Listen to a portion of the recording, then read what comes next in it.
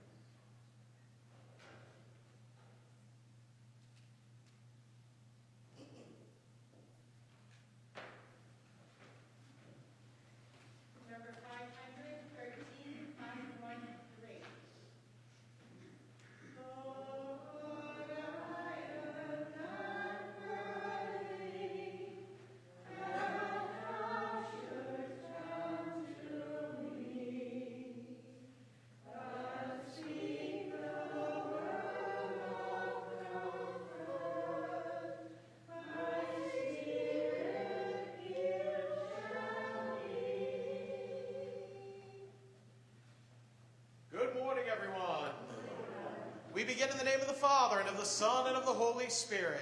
Amen. The grace of our Lord Jesus Christ, the love of God, and the communion of the Holy Spirit be with all of you. My brothers and sisters, as we join together and continue our Lenten journey, let us acknowledge our sins, and so prepare ourselves to celebrate the sacred mysteries.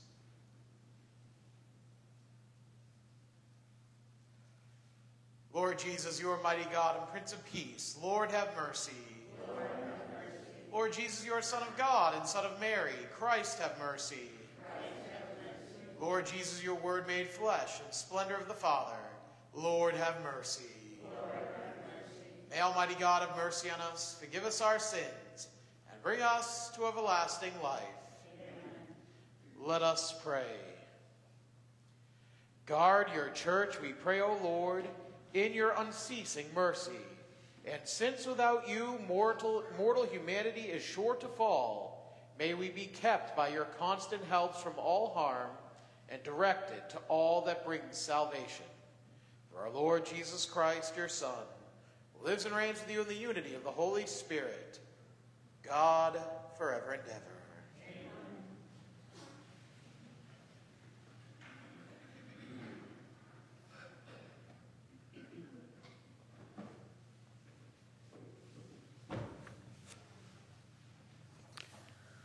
A reading from the book of the prophet Isaiah. Hear the word of the Lord, princes of Sodom. Listen to the instruction of our God, people of Gomorrah. Wash yourselves clean. Put away your misdeeds from before my eyes. Cease doing evil. Learn to do good. Make justice your aim. Redress the wronged. Hear the orphan's plea, defend the widow. Come now, let us set things right, says the Lord. Though your sins be like scarlet, they may become white as snow. Though they may be crimson red, they may become white as wool. If you are willing and obey, you shall eat the good things of the land. But if you refuse and resist, the sword shall consume you, for the mouth of the Lord has spoken.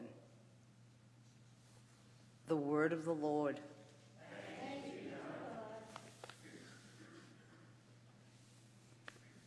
To the upright I will show the saving power of God. To the upright I will show the saving power of God. Not for your sacrifices do I rebuke you, for your burnt offerings are before me always. I take from your house no bullock, no goats out of your fold. To the upright I will show the saving power of God. Why do you recite my statutes and profess my covenant with your mouth, though you hate discipline and cast my words behind you? To the upright I will show the saving power of God.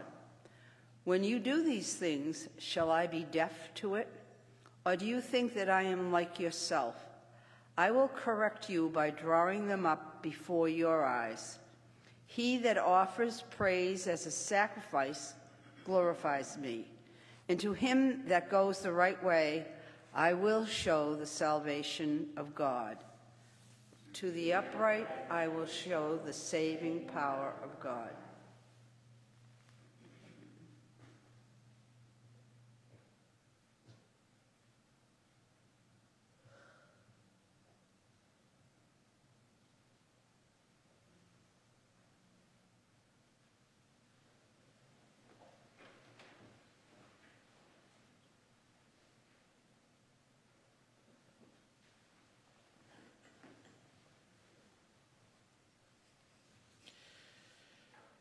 Praise to you, Lord Jesus Christ, King of endless glory. Praise to you, Lord Jesus Christ, King of endless glory. Cast away from you all the crimes you have committed, says the Lord, and make for yourselves a new heart and a new spirit. Praise to you, Lord Jesus Christ, King of endless glory. The Lord be with you. A reading from the Holy Gospel according to Matthew. Jesus spoke to the crowds and to his disciples, saying, "The scribes and the Pharisees have taken their seat on the chair of Moses. Therefore, do and observe all things whatsoever they tell you, but do not follow their example. For they preach, but they do not practice. They tie up heavy burdens hard to carry and lay them on people's shoulders, and they will not lift a finger to move them. All their works are performed to be seen. They widen their phylacteries and lengthen their tassels. They love places of honor at banquets, seats of honor in synagogues, greetings in marketplaces, and the salutation, Rabbi. As for you, do not be called Rabbi. You have but one teacher, and you are all brothers. Call no one on earth your father, for you have but one Father in heaven. Do not be called master. You have but one master, the Christ. The greatest among you must be your servant. Whoever exalts himself will be humbled, but whoever humbles himself will be exalted." The Gospel of the Lord. Praise to you, Lord Jesus.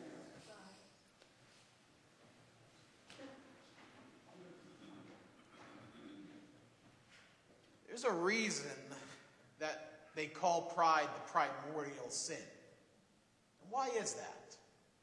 I almost want to ask the question, but it's 8 a.m. and I'm not going to do that to you.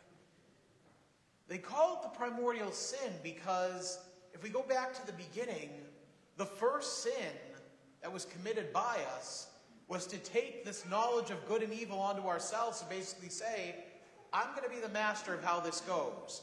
I'm going to take control and I'm going to make it happen. I'm going to do it all on my own strength.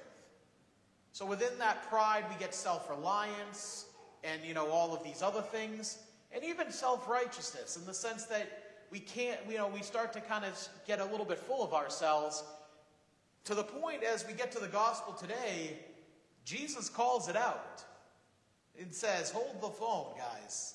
Yeah, listen, they got it right here because they sit on the chair of Moses. The Pharisees, again, are calling you to God's law, and this is a good thing. But don't you follow what they're doing. Because of the fact the preaching and the practice were at odds. And for all of us, this is a danger because that self-reliance, that self-pride, that almost kind of the point where we start to get to the up and say, hey, I'm at daily mass. I'm doing pretty good. I'm wicked holy. Any of you think that? Any of you start to think you're, you think you're the high and mighty greatest thing since sliced bread? I hope not. But have you brought that question to prayer?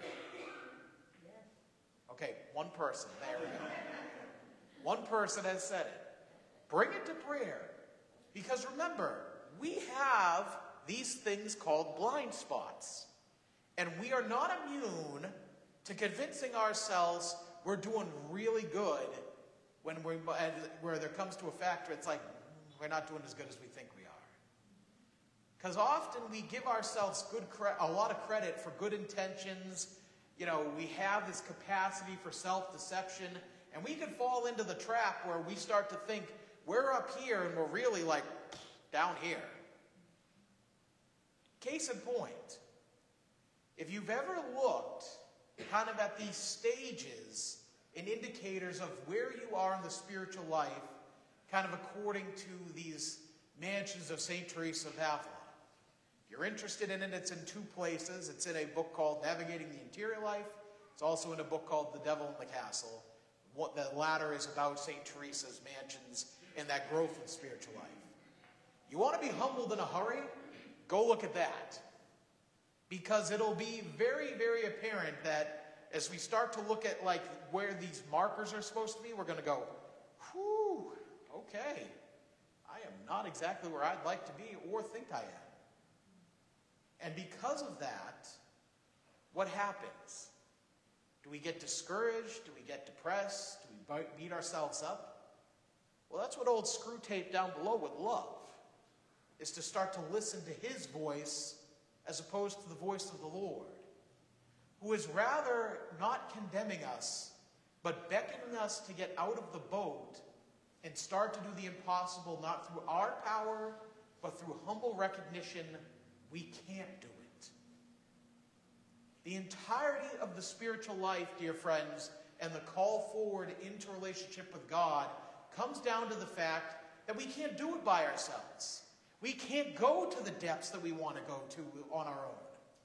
And if we don't go to that point of opening our heart to the Lord and basically say, I need to push away, Lord, from self-reliance and self-pride and thinking I can do it all by myself, then we're always going to be stuck.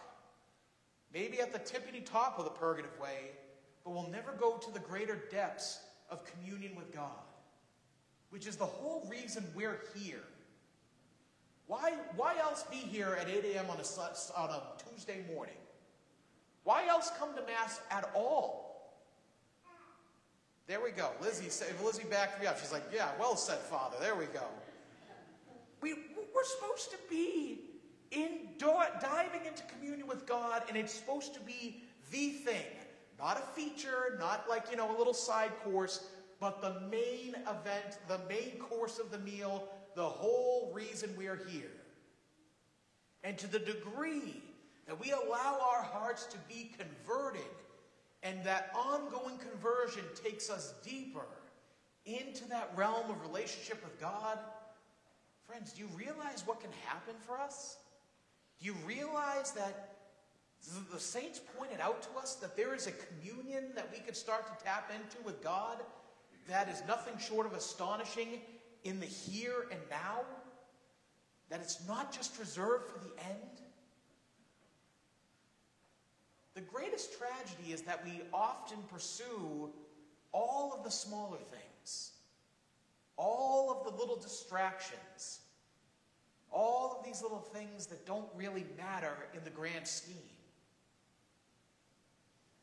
The Pharisees fall into it in that they start to seek honor in all these places. Or they start to seek, prestige in all these places. This is not it. Whether it's honor, whether it's power, whether it's wealth, whether it's pleasure, and all their subderivatives, they are never going to be enough. Because this part of you longs for infinity. A love that does not end and expands beyond our wildest imaginations. That's what it longs for. How else do we explain when we finally achieve something we've wanted for eons and ages, and we actually get it, that all of a sudden we go, after a few months, well, now what? Well, now what? What is it we truly want? We want the fullness of this. And John of the Cross puts it plainly. He says, the only way you're going to fill the infinite cavern of your heart is by going to the infinite himself, God, who is love, and between those three members of the Holy Trinity is an eternal exchange of love that has been so important to God that he wrote it into our very creation in our humanity. We have to stop going for the low-hanging fruit and the lowest common denominator and just going, well, let me just, put the Band-Aid on this thing. No. And don't shove down that desire you have for infinity either and sit there and do what we could call in Christianity white-knuckling it for the kingdom. That's not helping either. Because that's the great divide we have in our culture right now between Christianity and the world. They think we're taking that hunger of the heart to just shove down and white-knuckle it for the kingdom. And so they go to the things of the world and start to try to extract that infinity out of it. All of us are designed rather to go to the same spot to find the fullness that we desire. And that is communion with God. In and through the means he has given us for just that, through prayer and the sacraments, that self-giving and that self-denial, and at the core of all of that, our continued deepening yes to him. So I'm just going to put it out there, and I ask you this question. What do you really want? What is it you truly desire? Thank you, Tammy. Love. A lot of audience participation today. I'm loving it. We really want love. Let's seek it in the source of love, which is God himself, who is longing to encounter you personally in union with him now and forever. Amen. Amen.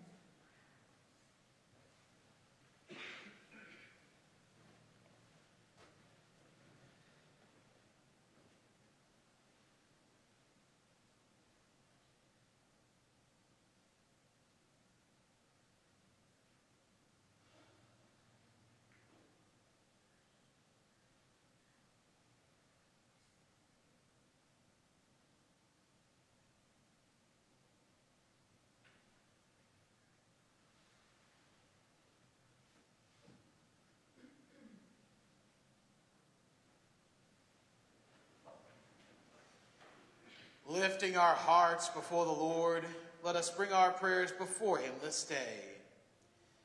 That we may not fall asleep, slipping into patterns of neglect, but remain vigilant in following Christ's call to love, we pray to the Lord. That businesses and employers will ensure that their words of equity and support are matched by their practices, we pray to the Lord. That That those who suffer at the hands of oppressors may be rescued, we pray to the Lord. That those who have purposely hurt others in their lives be filled with the desire to make amends and ask for mercy, we pray to the Lord. That the suffering and sick among us, who feel humbled in their trials, be exalted by your healing power, we pray to the Lord. That those who have died never see sorrow and darkness again, but only the light of your glory, we pray to the Lord. As we lift up Francis B. Catinus in the prayer of this liturgy, let us also offer up our own prayers to the Lord in the silence of our own hearts.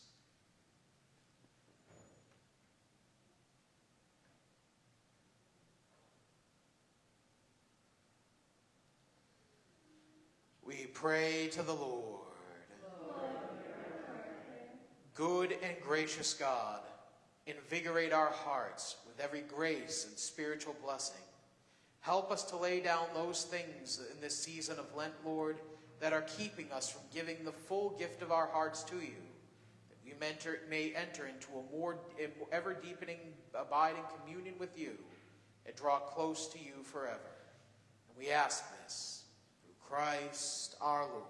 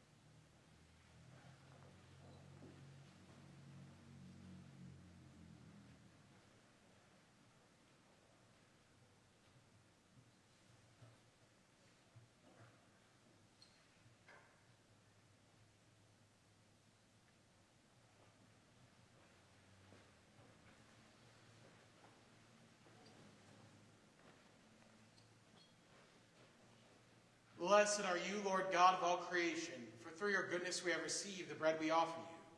Fruit of the earth and work of human hands will become for us the bread of life.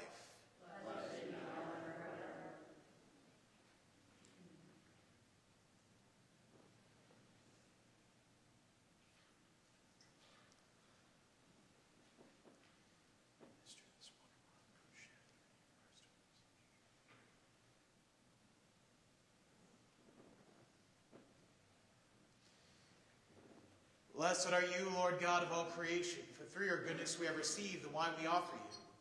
Fruit of the vine and work of human hands will become our spiritual drink.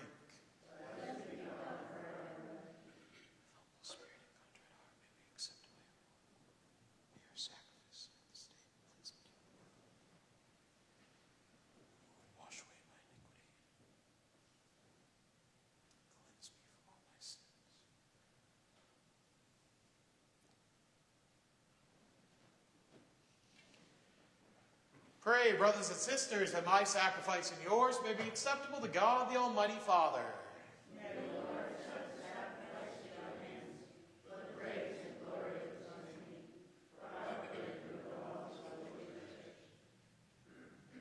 Look with favor, Lord, on the sacrificial gifts we offer you, and by this holy exchange, undo the bonds of our sins, through Christ our Lord. The Lord be with you. And with your spirit. Lift up your hearts. Let us give thanks to the Lord our God. It is truly right and just, our duty and our salvation, always and everywhere to give you thanks, Lord, Holy Father, Almighty and eternal God. For you will that our self-denial should give you thanks, humble our sinful pride, contribute to the feeding of the poor. So help us imitate you in your kindness. And so we glorify you with countless angels as with one voice of praise we acclaim, Holy, holy, holy, Lord God of hosts, heaven and earth are full of your glory. Hosanna in the highest. Blessed is he who comes in the name of the Lord. Hosanna in the highest. You are indeed holy, O Lord, the fount of all holiness. Make holy, therefore, these gifts, we pray, by sending down your Spirit upon them like the dewfall, so that they may become for us the body and blood of our Lord Jesus Christ. At the time he was betrayed and entered willingly into his passion, he took bread and, giving thanks, broke it and gave it to his disciples, saying, Take this, all of you, and eat of it, for this is my body, which will be given up for you.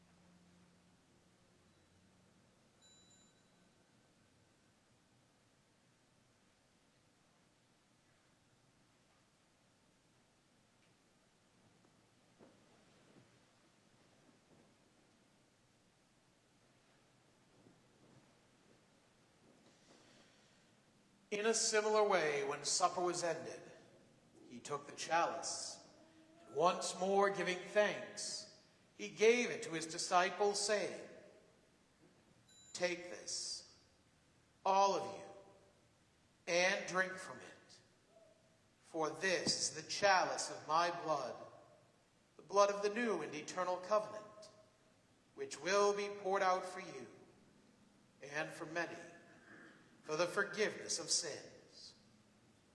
Do this in memory of me.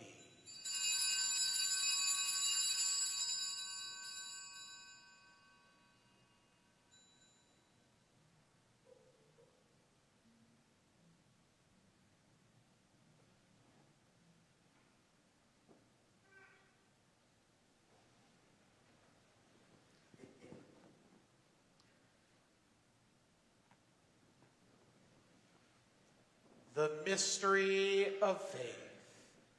Save us, Savior of the world, for by your cross and resurrection you have set us free. Therefore, as we celebrate the memorial of his death and resurrection, we offer you, Lord, the bread of life, the chalice of salvation, giving thanks that you have held us worthy to be in your presence and minister to you.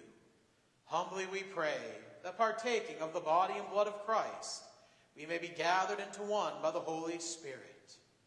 Remember, Lord, your church spread throughout the world, and bring her to the fullness of charity, together with Francis our Pope, and Robert our Bishop, and all the clergy. Remember also our brothers and sisters who have fallen asleep in the hope of the resurrection, and all who have died in your mercy.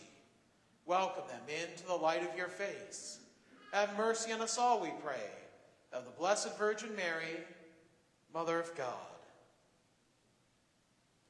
with blessed Joseph, her spouse, the blessed apostles, and all the saints who have pleased you throughout the ages, we may merit to be co-heirs to eternal life, and may praise and glorify you through your Son, Jesus Christ.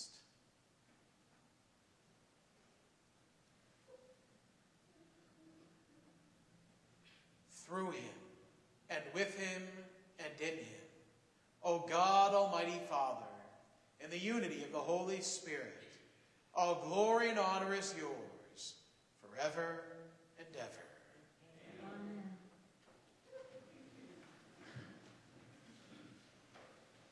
At the Savior's command, and formed by divine teaching, we dare to say, Our Father, who art in heaven, hallowed be thy name. Thy kingdom come, thy will be done, on earth as it is in heaven. Give us this day our daily bread, and forgive us our trespasses, as we forgive those who trespass against us. And lead us not into temptation, but deliver us from evil. Deliver us, Lord, we pray, from every evil. Graciously grant peace in our days, that by the help of your mercy we may be always free from sin and safe from all distress, as we await the blessed hope, the coming of our Savior, Jesus Christ.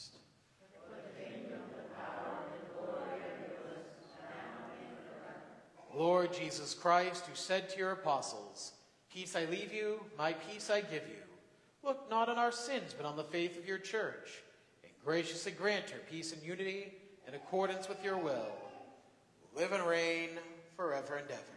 Amen. The peace of the Lord be with you always. And offer to one another a sign of peace.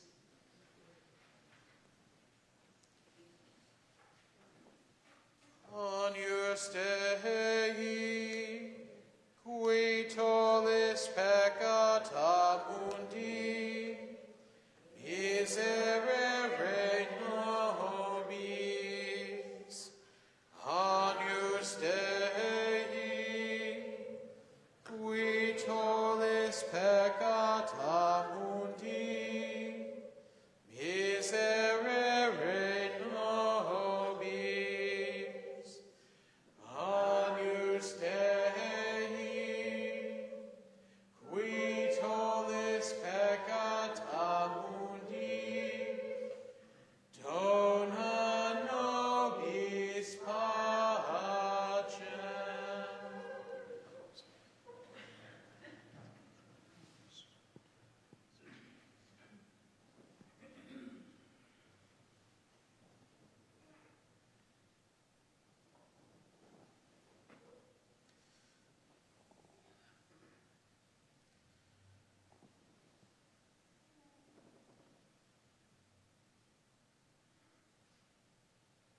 Behold the Lamb of God.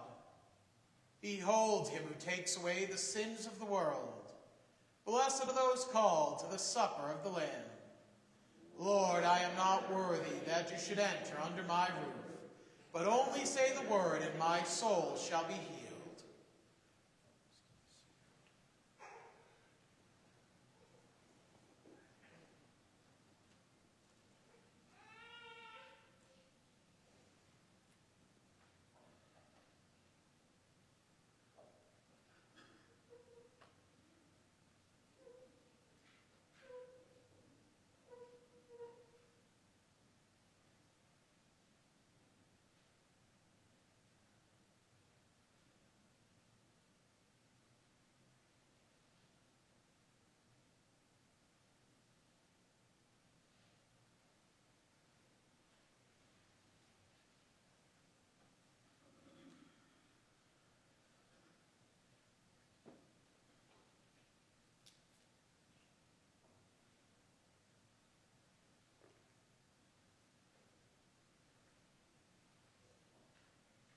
The Communion Antiphon.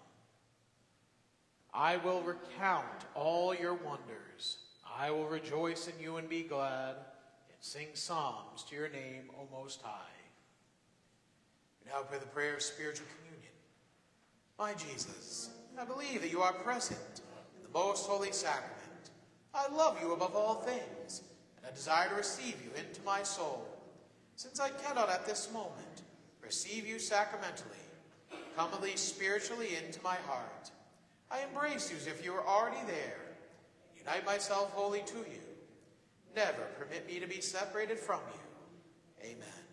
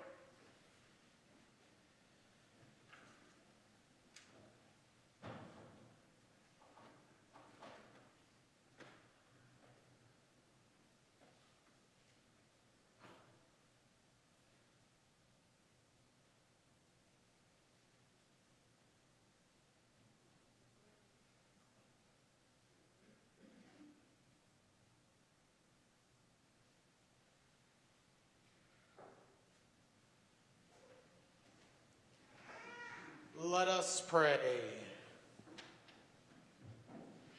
May the refreshment of this sacred table, O Lord, we pray, bring us an increase in devoutness of life and the constant help of your work of conciliation. Through Christ our Lord. Amen. Saint Michael, the archangel, defend us in battle. Be our protection against the wickedness and snares of the devil. May God rebuke him, we humbly pray. And do thou, Prince of the heavenly host, by the power of God, cast into hell Satan and all the evil spirits who prowl about the world, seeking the ruin of souls. Amen. The Lord be with you. And with your spirit. Bow down for the blessing. Graciously hear the cries of your faithful, O Lord, and relieve the weariness of their souls, that, having received your forgiveness, they may ever rejoice in your blessing. Through Christ our Lord. Amen. And may Almighty God bless you in the name of the Father, and of the Son, and of the Holy Spirit. Amen. Go forth, the Mass is ended. Thank you. Have a great day, everyone.